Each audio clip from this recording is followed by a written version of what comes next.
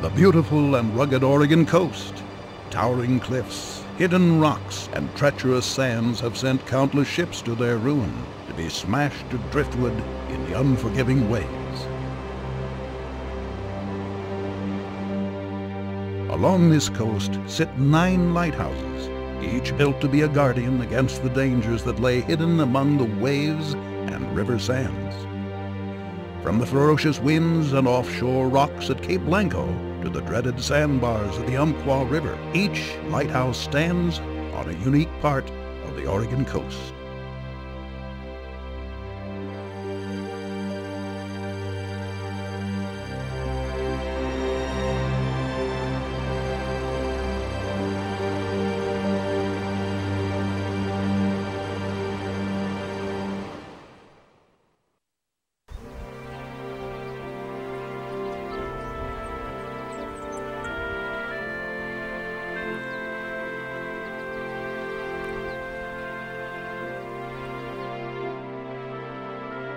Near the town of Port Orford, on the southern coast, Oregon's highest lighthouse rises from the summit of Cape Blanco. It is a starkly beautiful place where ferocious winter storms stream in from the Pacific, pounding the high cliffs with monstrous surf and winds that frequently reach over 100 miles an hour. The 59-foot Cape Blanco lighthouse, lonely guardian of the most westerly point in Oregon, is perched 200 feet above the breaking waves.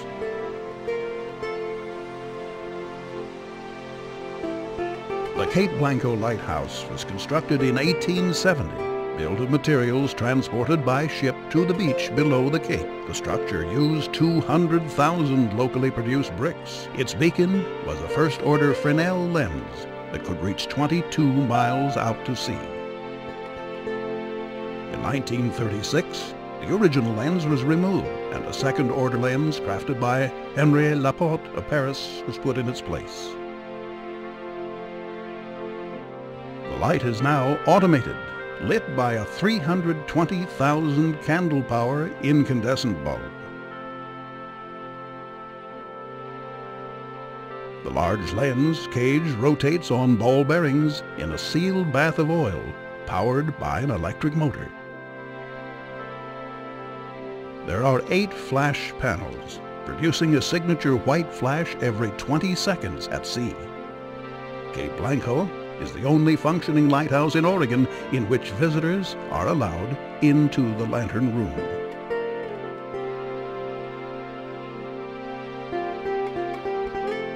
Early pioneers to the Cape were Patrick and Jane Hughes, who ran a successful dairy farm near the Sixes River, north of the lighthouse. Their Queen Anne-style home is now fully restored and listed on the National Register of Historic Places. It makes for an interesting side trip when visiting Cape Blanco.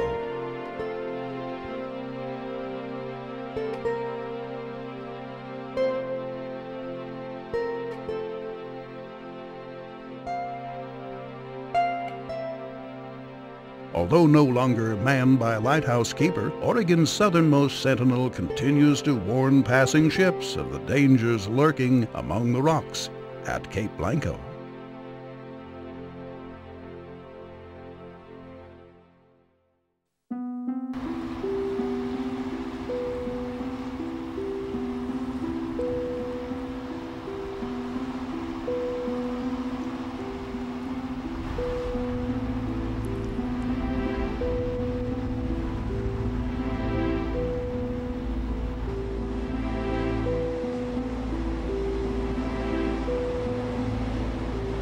Where the Pacific Ocean meets the Coquille River, the beauty of sea stacks and offshore rocks belie one of the more treacherous river entrances on the coast. The Coquille River Lighthouse, with its octolateral signal building and 40-foot tower, stands guard at the river mouth near the resort community of Bandon. It was built in 1896, a time when the lumber mills and shipyards of Bandon were booming.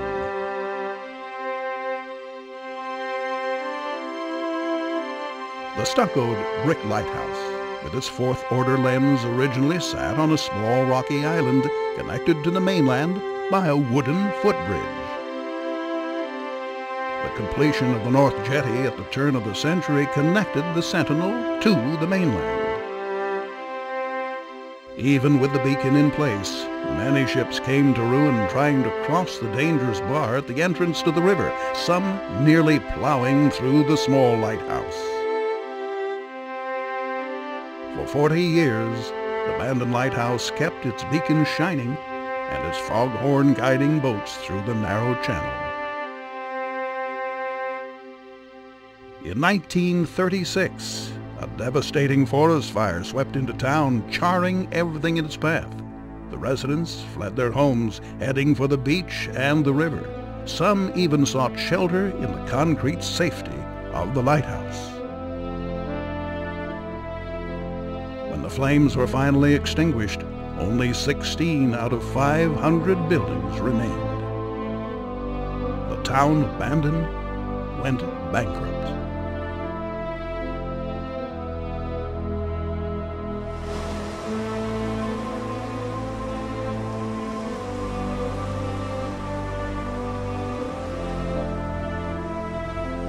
A decrease in ship traffic after the fire caused the lighthouse to be closed in 1939, and it sat abandoned for half a century.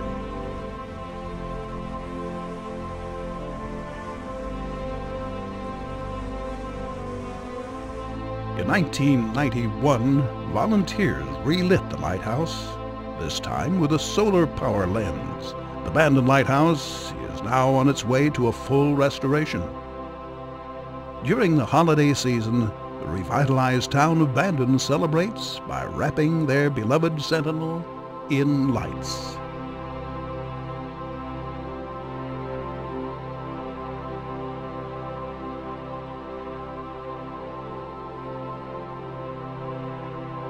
The diminutive lighthouse at the entrance to the Coquille River is a favorite subject for artists and photographers. And thanks to the dedication of many Bandon residents, it will remain a prominent landmark for the future.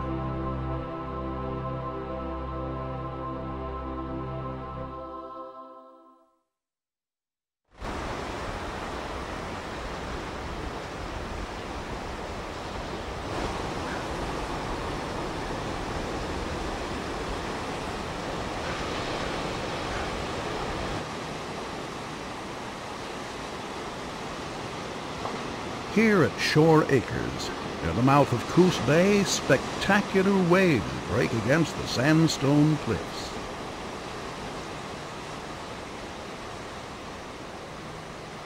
The erosion that these waves cause is equally spectacular. Whole arms of land have been reduced to rapidly shrinking islands.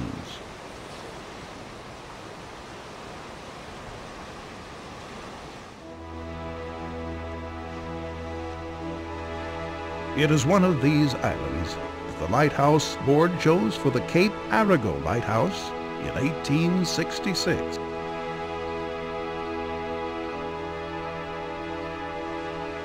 The 25-foot tower was located just offshore of what was then known as Cape Gregory, at the southern entrance to Coos Bay. The present lighthouse is actually the third one to be built on the island.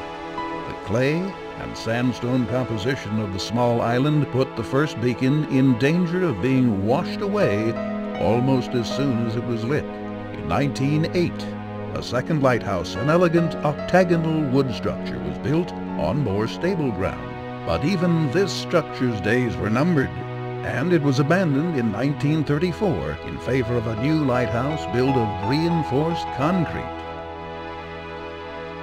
The third lighthouse tower measured 44 feet in height, placing its fourth-order lens more than 100 feet above the tides. The present light source is visible 20 miles out to sea.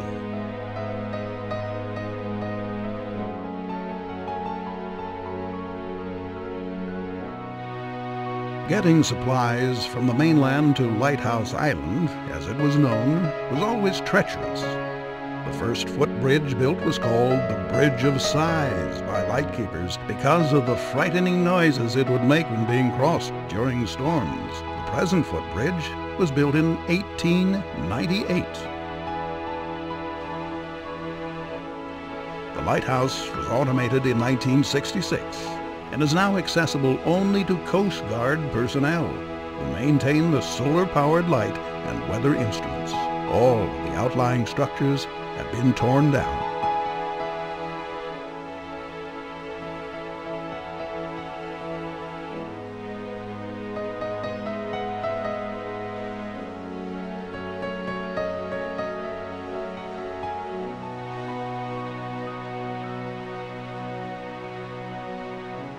As each year's storms continue to wash away parts of the island, the future of the Cape Arago Lighthouse remains uncertain. But for now, it still stands, a monument to the ongoing battle between man and sea.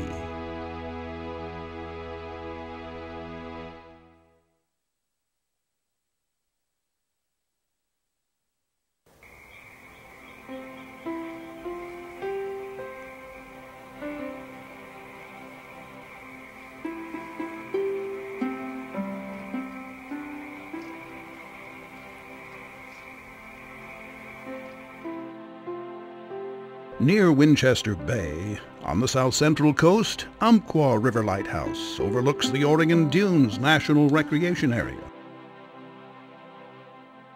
On foggy nights, its signature red and white beams illuminate the sky. The Umpqua River was a major port in the 1850s, the abundant timber providing building materials for booming San Francisco. But a treacherous entrance to the river became the ruin of many ships, and there were cries for a beacon. The original lighthouse, built in 1856, was the first in Oregon, but it was built on sand and soon collapsed. 3 decades passed before another lighthouse graced this part of the coast. This time, plans wisely placed the new structure well back from the ocean and river. This lighthouse was constructed of 2 layers of brick with a cement overlay. The tower walls are 5 feet thick at the base, tapering to 21 inches at the top. Umpqua Lighthouse stands 61 feet high, its focal plane hovering 165 feet above the ocean.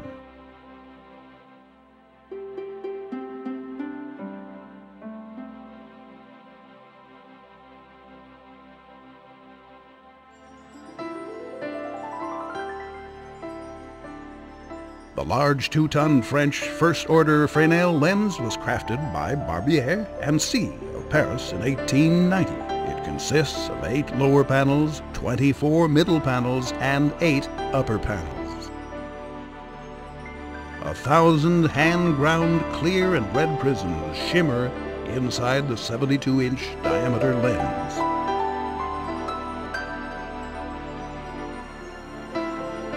The lens originally rotated using a clockwork mechanism with a weight that would drop 34 feet down the center of the tower before having to be rewound by the lighthouse keepers. It is now automated, turned by an electric motor and illuminated by a 1,000-watt quartz iodine lamp.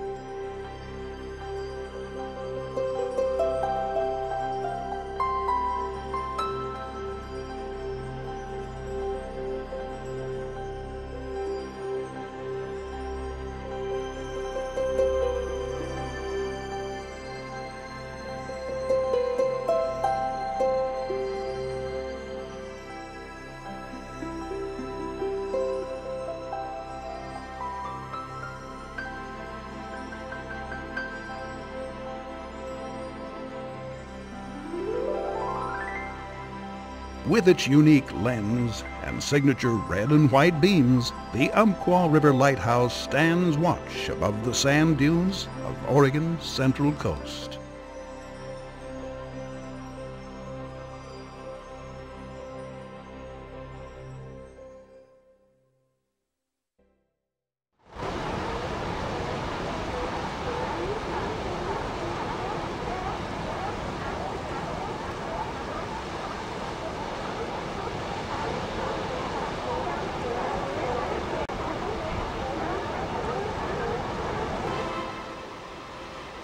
one of the most photographed lighthouses in the world, Heceta Head Lighthouse rises from a picture-perfect setting on the rugged central Oregon coast just north of Sea Lion Caves. Here, treacherous volcanic rocks jut out into the ocean, earning a wide berth from passing ships. In the early days, this beaconless stretch of coast was known as the Dark Coast. Then, in 1892, work began on a tower at Heceta Head, following the same architectural plans that were being used for the second Umpqua River Lighthouse. In addition to the 56-foot-high tower, 2 oil houses, a barn, and 2 Queen Anne-style keepers' residences were constructed. The Heceta Head Lighthouse quickly became its own community, with a post office and a school for the keepers' children, as well as those of settlers in the area. With such a prominent position on the coast, Heceta Head soon became a landmark, drawing visitors from nearby towns. Of the 2 lightkeepers' residences, only the assistant keeper's home still stands. It is now a popular bed and breakfast with a colorful history. Former guests claim to have seen the apparition of a lady in Victorian dress moving about upstairs or reflected in a mirror in the attic. Experiments with a Ouija board revealed the ghost's name as Rue, trapped inside the house in an endless search for her lost daughter. Others say that Rue is actually the spirit of the child, whose headstone is well hidden in the undergrowth at Devil's Elbow.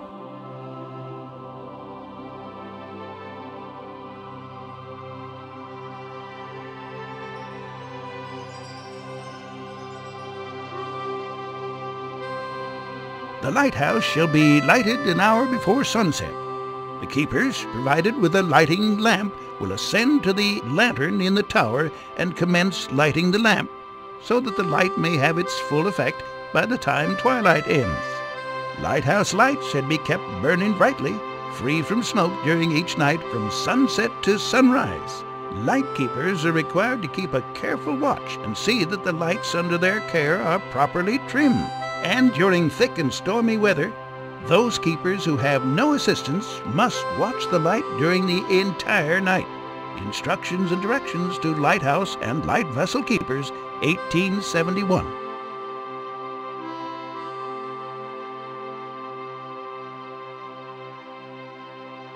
What sets Heceta Head Lighthouse apart from the others in Oregon is that it uses a lens not from France, but from Britain. The 2-ton lens manufactured by the Chance brothers is composed of 8 panels for a total of 640 prisms, each prism 2 inches thick. The 5-wick lamp could be seen 20 miles out to sea. Today, the lighthouse is automated. A 1,000-watt quartz iodine lamp providing 2.5 million candle power flashes every 10 seconds.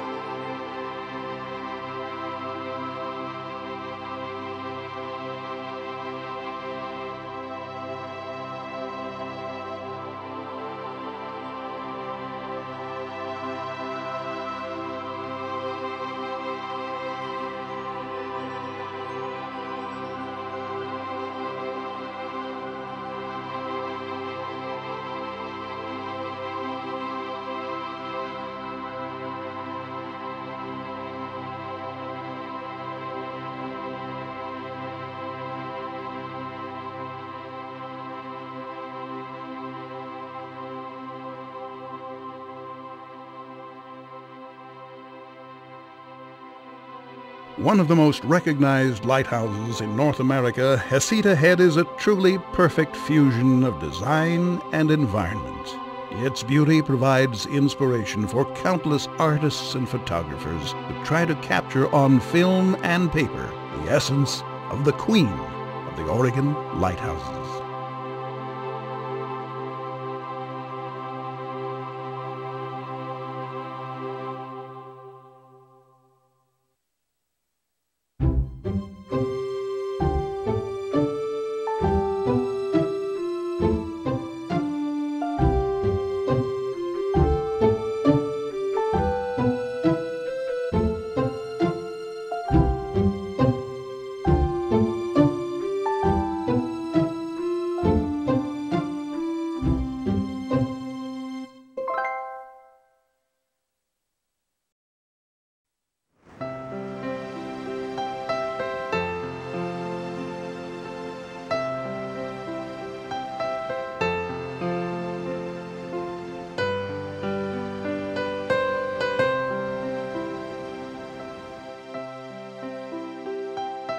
The Yaquina Bay Lighthouse overlooks the entrance to Yaquina Bay in Newport. It was constructed in 1871 as a combination keeper's quarters and light tower, and is notorious for only being in service for 3 years. The 51-foot high tower was fitted with a modest fifth-order lens brightened by a whale oil lamp, visible 11 miles out to sea. The caretaker of this new facility was Captain Charles Pierce. He and his wife Sarah and their 9 children moved from the isolated Cape Blanco lighthouse. They hoped to make the bustling community of Newport their permanent home.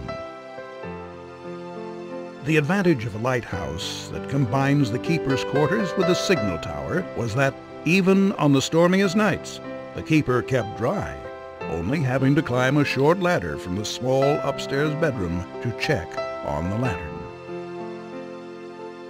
The Pierce family made the lighthouse their home for 3 years, having their 10th child while stationed here. But through a bureaucratic mix-up, another, more powerful lighthouse was built on Yaquina Head, north of Newport, forcing the lighthouse service to abandon the Yaquina Bay Lighthouse. The Pierce family was sent back to their lonely watch at Cape Blanco. The small lighthouse lay abandoned for 15 years. Although the Corps of Engineers and Life-Saving Service used it between 1888 and 1933, it gradually fell into disrepair. When the Oregon State Highway Commission announced plans to demolish the lighthouse, Newport residents banded together to save the landmark. The fully restored lighthouse is now part of Yaquina Bay State Park.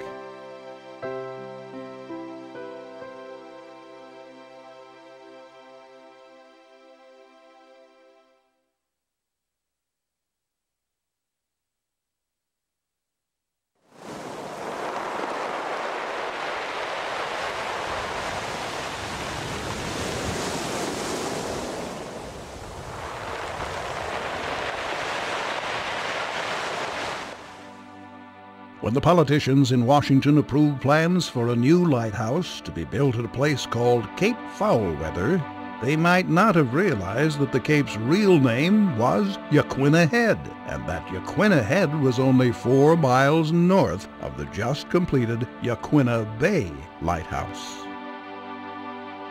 Yaquina Head Lighthouse is the tallest in Oregon, with a 93-foot tower that rises 162 feet above the ocean. The lighthouse, with its beautiful natural setting, has been the scene for many movies, commercials, and television shows. It sits in the middle of the Yaquina Head outstanding natural area, a protected nesting site for thousands of marine birds and a refuge for marine mammals.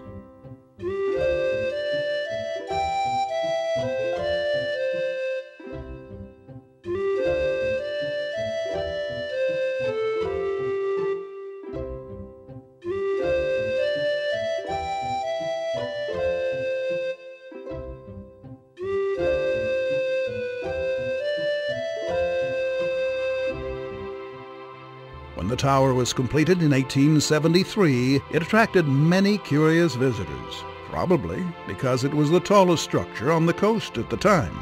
The lightkeepers were always good hosts, giving tours and delivering their share of tales about the lighthouse. Inside the tall tower is a spiral iron staircase with 114 steps leading up to the lantern room.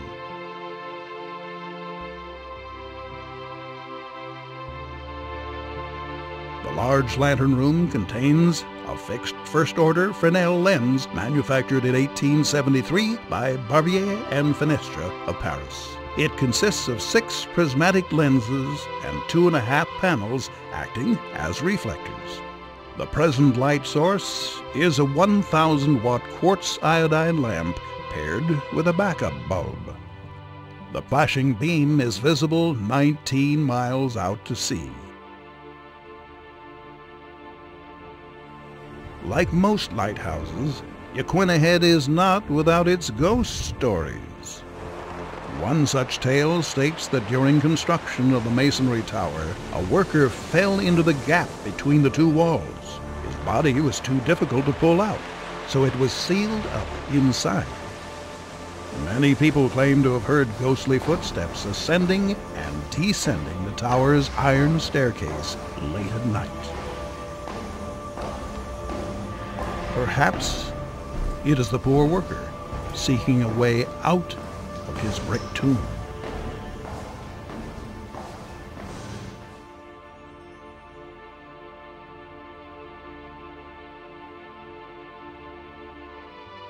Whatever the season, Yaquina Head Lighthouse remains one of the most accessible lighthouses on the coast. The beauty of the beacon and the surrounding natural area will continue to make the Yaquina Head Lighthouse a favorite stop along the Oregon Coast Highway.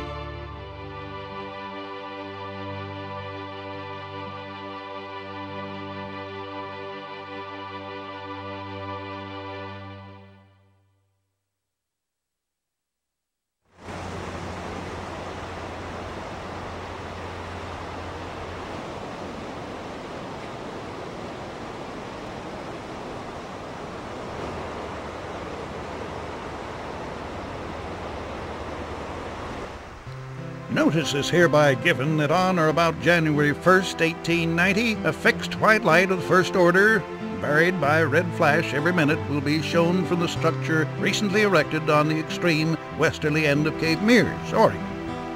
The light will illuminate the entire horizon. The focal plane is 223 feet above mean sea level, and the light may be seen in clear weather from the deck of a vessel 15 feet above the sea, 21.5 nautical miles.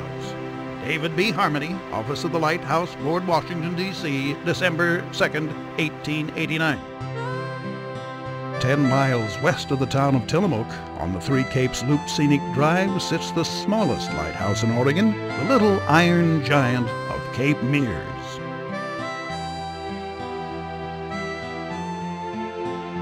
Although the tower is less than 40 feet high, it sits on a headland 200 feet above the breaking waves.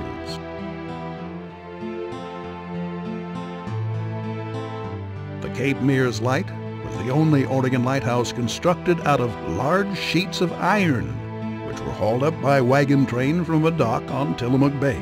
The tower was completed and dedicated in 1890 with uniformed members of the U.S. Army Corps of Engineers present. The attached workroom wasn't added until 1895. 2 keepers' quarters were built inland from the lighthouse, connected by a 1,000-foot-long boardwalk.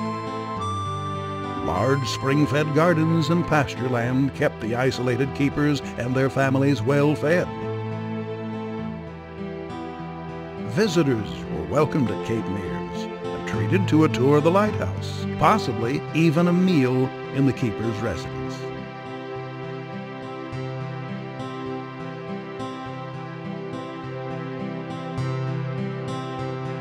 Cape Meares beacon used a powerful 8-sided first-order lens crafted by Henry Laporte of Paris. Light could be seen over 21 miles out to sea, its signature being 30 seconds of white light followed by 5 seconds of red. The lens turned by means of a clock mechanism powered by a 200-pound weight that had to be rewound every 2.5 hours. Many sailors found this diminutive lighthouse to be indispensable. For 5 miles north of the beacon was the narrow entrance to Tillamook Bay over the treacherous Tillamook Bar.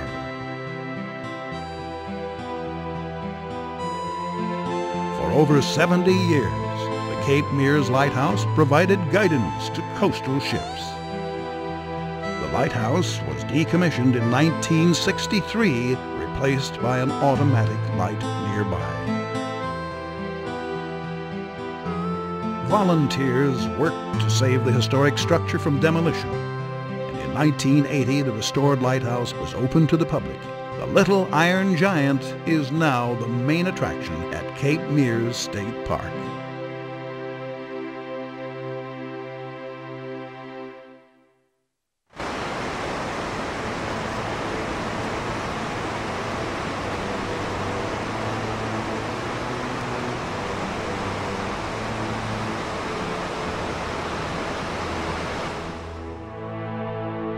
On a small piece of rock, a mile and a quarter from land, sits a particularly infamous lighthouse, Tillamook Rock.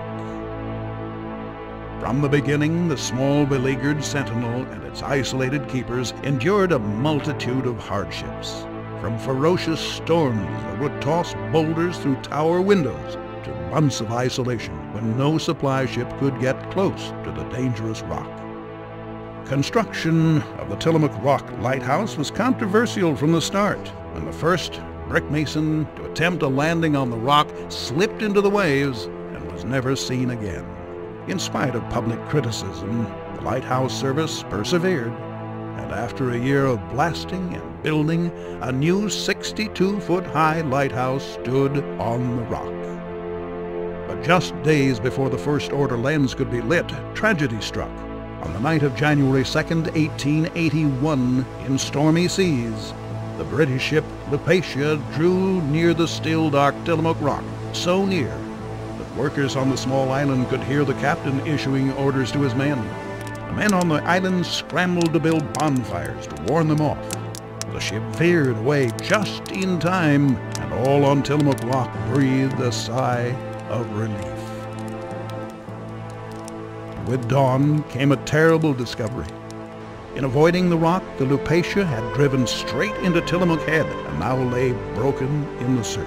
All 16 men aboard died. The lone survivor was a dog, a young Australian shepherd found among the rocks of the headland. Referred to by some as Terrible Tilly, Tillamook Lighthouse was in operation from 1881 until 1957. Put up for auction by the federal government, the property went through several owners before being bought by the group Eternity at Sea. They've sealed off the windows and lantern room and turned Tillamook Rock into a columbarium. Fittingly, the lighthouse that once put mortal fear into men is now the home of the dead. A sealed crypt containing the ashes of those who have paid to make this sea-bound rock their final resting place.